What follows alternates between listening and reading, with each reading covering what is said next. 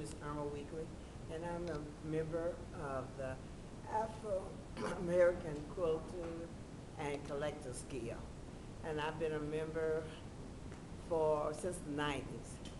And I am pretty much a new quilter.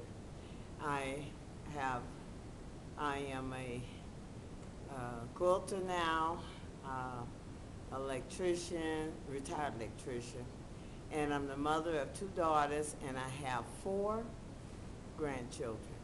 And I started quilting because I've been interested in a long time, and I was blessed to just come one day to the library over there on like 29th and High, and all these ladies were marching in, and I said, they look like these ladies gonna quilt. And I followed them in, and I've been with them ever since.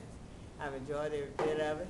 At this point, I have 3 quilts that I have had documented, and I feel very good about it. That's a new experience, and I'm very excited about being productive and creative.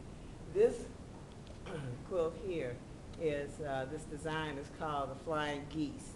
I made this as a gift to my youngest daughter, and she just loves it. We do a lot of on our own creations, but this one is one that I just wanted to make and try it, and I think it turned out very well. Well, thank you, Erma.